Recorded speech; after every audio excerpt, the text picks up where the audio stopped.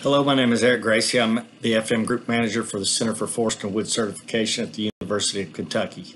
The following presentation is to provide education and outreach to loggers and forest industry workers to improve the awareness of the high conservation value of the Central Appalachian Critical Biodiversity Area. The presentation is also designed to improve the BMP implementation in an effort to mitigate the threats identified by the FSC U.S. Controlled Wood National Risk Assessment.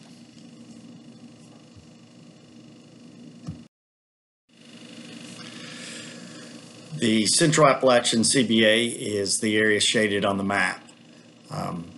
The map can be downloaded and printed off at the web address that's provided at the bottom of the map. I would recommend everyone do that. As you can see from the highlighted areas, that the CBA did not follow county lines. Therefore, portions of the county you may be working in may be in the CBA and other portions may not be. A general rule of thumb is if you're uncertain if you're working in the CBA area is to consider that you are working in the CBA and operate your logging operation accordingly. High conservation values in FSC are areas of biological, ecological, social, and cultural importance. FSC is trying to ensure that their system helps to maintain and protect these areas. So why is the Central Appalachian CBA and HCV? The area meets the critical definition for biological and ecological importance. The forests are significant due to their high diversity in tree species, understory species, and the wildlife and plant species. The area is also home to the most diverse temperate freshwater ecosystems in the world. Threats to the Central Appalachian CBA were identified in the risk assessment, and forest management activities themselves were not considered a threat. However, forest management activities were identified as a threat to the aquatic habitats. Specific concerns was conversion from hardwoods to planted pines, and it was mainly due to the associated ditching that can take place with this activity, and that ditching leading to sedimentation and a degradation of the aquatic habitats. Loss of near stream forested habitat, sedimentation associated with logging, lack of BMP implementation, and riverbank erosion. So those were the five main concerns that were identified in the risk assessment. So addressing those concerns, if you're working in an area where there's the management objective is to convert the hardwoods to planted pines and there's associated ditching in those wetter areas, it would be best just to not try to claim controlled wood for those harvested. Loss of near stream forested habitat. This can easily be resolved or addressed through SMZs. Depending on the state of the harvest, SMZ widths and cutting guidelines may vary. In Kentucky, we have mandated SMZs and mandated BMPs, but the easiest way to look at it is if you're looking at controlled wood, you have to implement an SMZ regardless if it's regulated or voluntary in your state.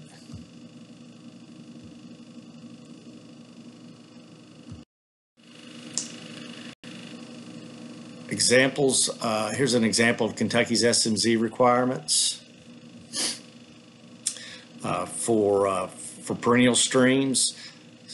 Roads, trails, and landings need to be at least 100 feet away for slopes greater than 16%, and you need tree buffer canopy 50 feet, and 50% of the overstory must remain. For lower slopes, the distance for roads, trails, and landings is reduced to 50 feet. The tree buffer is 25 feet, and once again, 50% of the overstory must remain. On intermittent streams, there is not an overstory retention.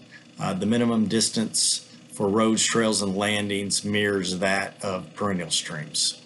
So 50 feet for lower slopes, 100 feet for steeper ground.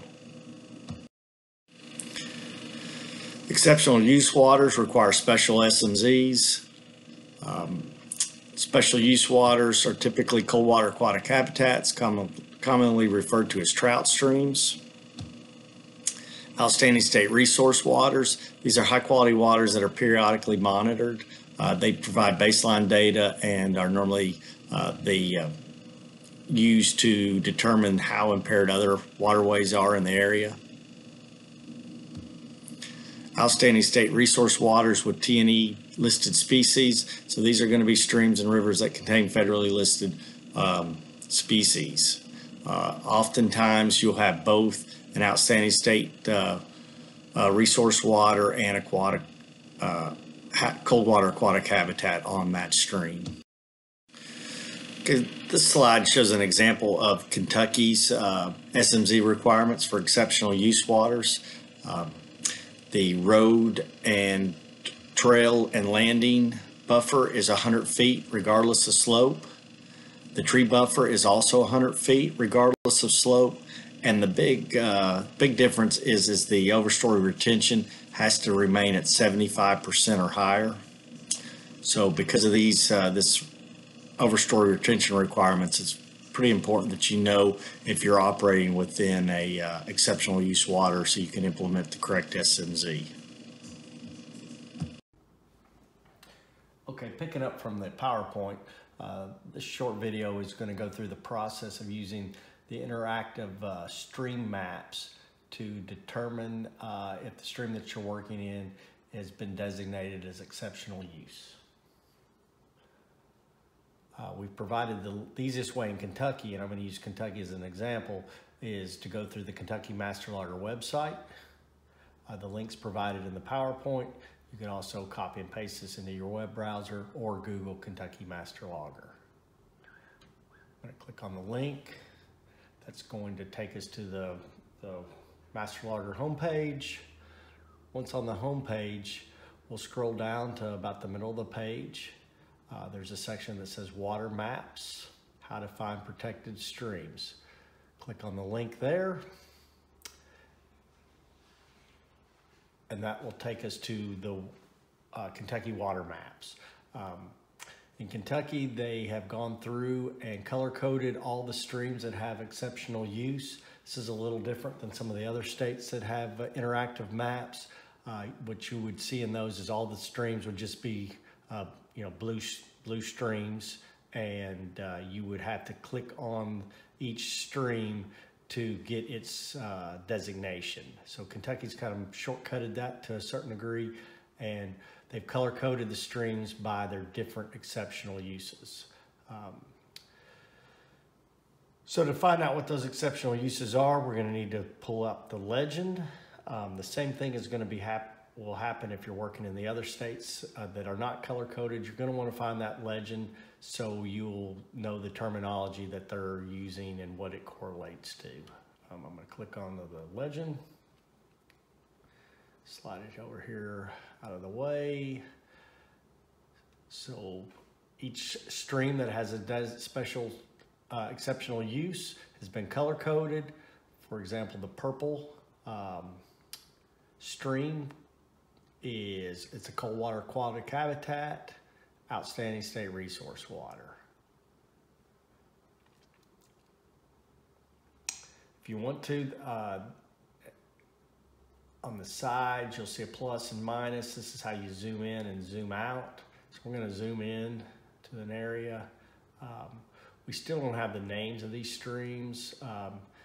What you can do is take your pointer, and this is what you would do in the other states' interactive websites, is you put your pointer over top of this stream, click on it, and it will give you the name, and it's Martin's Fork in this case. It's cold water aquatic habitat, outstanding resource water. So it correlates exactly to the legend.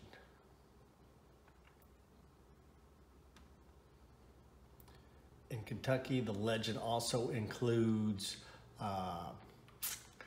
bodies besides just streams that have any type of designation, as well as shows the wild rivers that we have in the state. So the green correlates with the Cumberland River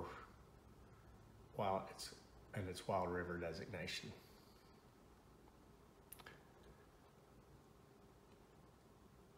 You just can scroll around in your areas just with your mouse and get to any area that you would need to. All the maps work the same way, regardless of the state. In the states that don't make it quite as easy to find, if it were me, I would go through this process, and if you have an area that you consistently are working in, would click on the streams and make a list of the streams that have exceptional use designation, and just keep that on hand, and you can cross-reference that when you're looking at starting a timber harvest or what have you.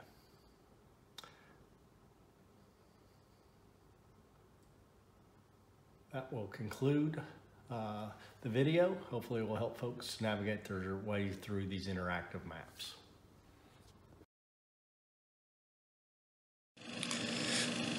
So the following is a list of the other counties in the CBA area, the other states, I should say, that where you can find the exceptional use waterways. In Alabama, it's a list of protected waterways at the Department of Environmental Management. For Georgia, it is actually, you go to their Fish and Wildlife website, and it's an interactive map, and it shows the cold water aquatic habitats. For other exceptional use streams, you'll want to contact the local Georgia Environmental Protection Division. In North Carolina, it's an interactive map very similar to the one I demonstrated in the video. For Kentucky, Tennessee is a database search. So what you'll need to know is the name of the stream that you're working on or working in, and you'll enter that stream into their database, and it will provide you any information on that stream. Virginia, it's an interactive map similar to Kentucky's. And in West Virginia, you'll go to the West Virginia Department of Environmental Protection website and click on the Tier 3 stream list, and that will provide a list of all the Tier 3 streams. And that's what they're using as the Tier 3 streams are exceptional use waters in West Virginia. So the final three concerns that were identified in the risk assessment were sedimentation, riverbank erosion, and lack of BMP implementation. All three concerns can be addressed with BMP implementation. FSC's concern in the Central Appalachian CBA is you're likely going to be harvesting in steep terrain, which increases the likelihood of sedimentation and getting back at protecting those aquatic habitats. So BMP implementation must be implemented for controlled wood claims, regardless if the state has mandatory BMPs or voluntary BMPs. So some things to focus on. I'm not going to go back through and address everything that was that you guys learned in your state BMP program, similar to the Kentucky Master Logger program and the other states equivalent to those programs. But I do want to talk about some things to focus on that will greatly reduce sedimentation and aquatic issues coming from your forest management or your harvesting jobs.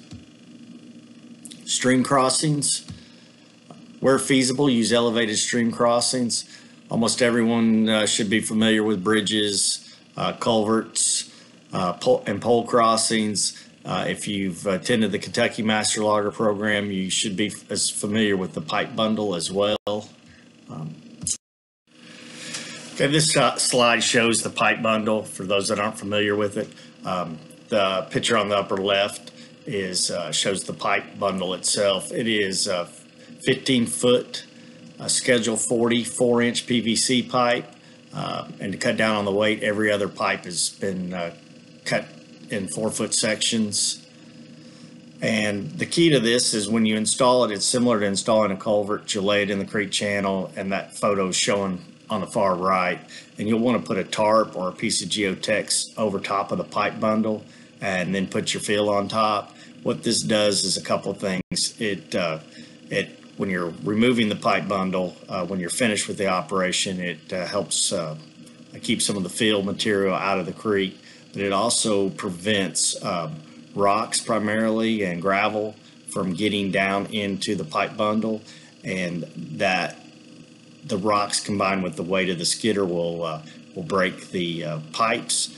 But if you put the geotex or tarp down, then that prevents the rocks from getting in there. And of course, the middle picture is just a pipe bundle that's being used, and they're tougher than you think. They don't fail. And you can even get a few cracked pipes and stuff, and the pipe bundles will still hold up. So, there's always some doubt with the first time you see that they'll never hold up, but they actually hold up relatively well. Other things to do is to minimize the use of soil around culverts, and do not put soil in the channel for bridge support.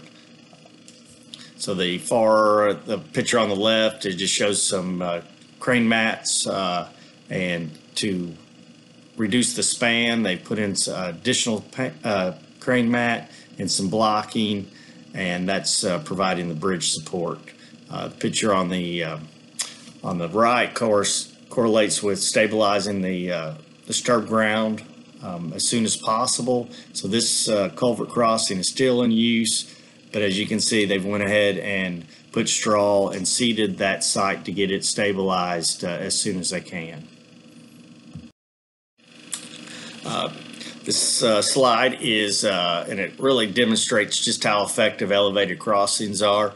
There was a BMP and SMZ stream study at the University of Kentucky Robinson Forest, and they looked at 4 different types of crossings: a ford, a culvert crossing, a pipe bundle crossing, and a bridge.